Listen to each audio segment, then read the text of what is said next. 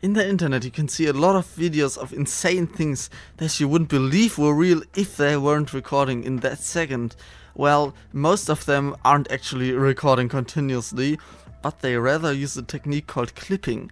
That means that the past minute or so is being recorded in the background in your RAM, but only when something actually happens that's nice to be recorded, they press a button, and the last couple minutes or so are actually being saved to their hard drives. Now on Windows there's a tool called Metal TV, and there's a lot of other tools as well, but on Linux you'd think, no luck for me I guess, I'm gonna have to strap a dashcam to my monitor, but worry not my friend, because our favorite recording program OBS has got us covered. Now in today's video I'm going to show you how to install OBS and activate the replay buffer. If you already installed OBS and set it up, you can skip to this timestamp, but if not, we're going to go right through it. So the first thing you're gonna want to do is go into your web browser, in my case it's Waterfox, and navigate to the official OBS website obsproject.com. Now just click on Linux and then it takes you to another site. Click here to see all the repositories that are available for the different distros, and in my case I'm using Arch Linux. I have to use an unofficial build, and it's pretty easy to install from the AUR. It's pretty much called OBS Studio. So I'm just gonna open my terminal and type in yay OBS-Studio, and we now just select the one from the extra repository because that's the most trusted one. Just type in your password real quick and in a moment it should install.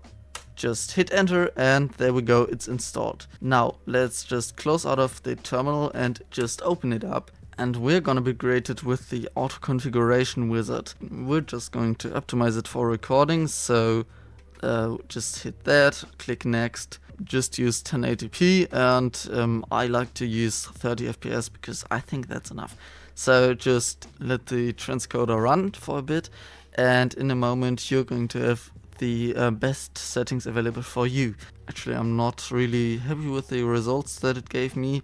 I'm going to go into the settings, and then I'm going to change the output scaled resolution also to 1080p, so we don't have any weird resizing going on. Now what we're going to want to do is go into output, scroll to recording and click enable replay buffer.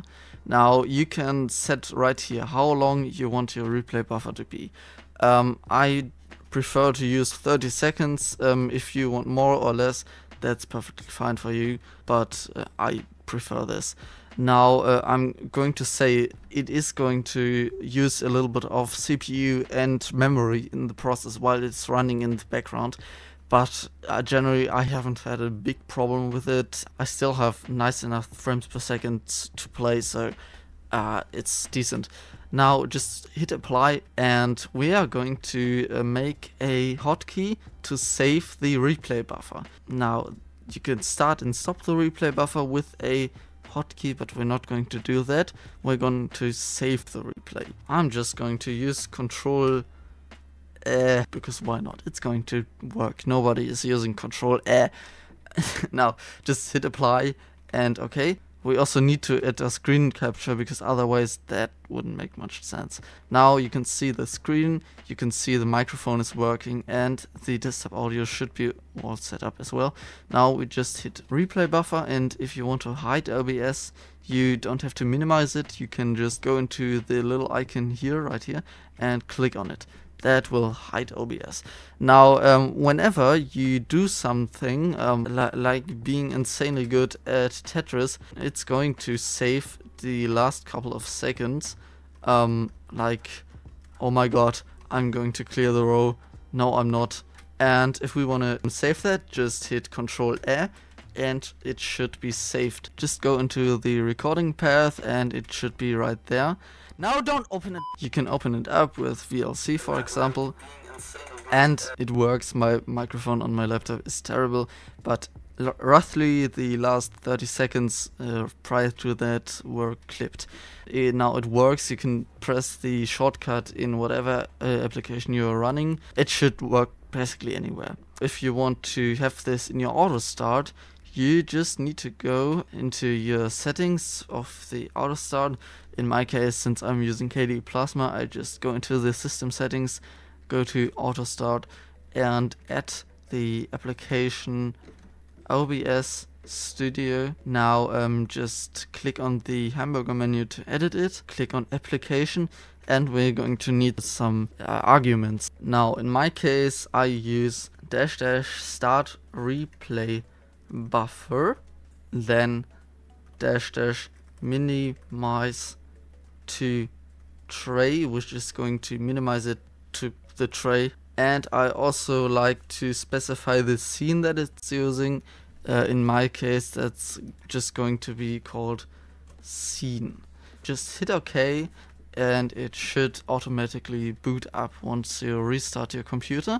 Now I'm just going to do that and see if it's working. So we're back, and I just got this notification that OBS is already running.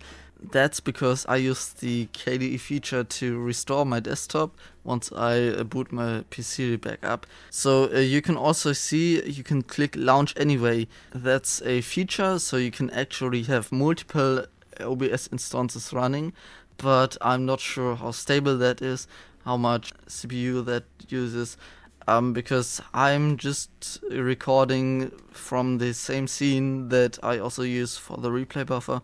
You can also save the replay buffer from the GUI right here, and you can stop and start it again. That's no problem at all. And yeah, that's basically it. Thank you guys for watching. If you have a suggestion or actually know a better way to do this, leave them below. Maybe I'll consider making a video on it. That's it. Goodbye.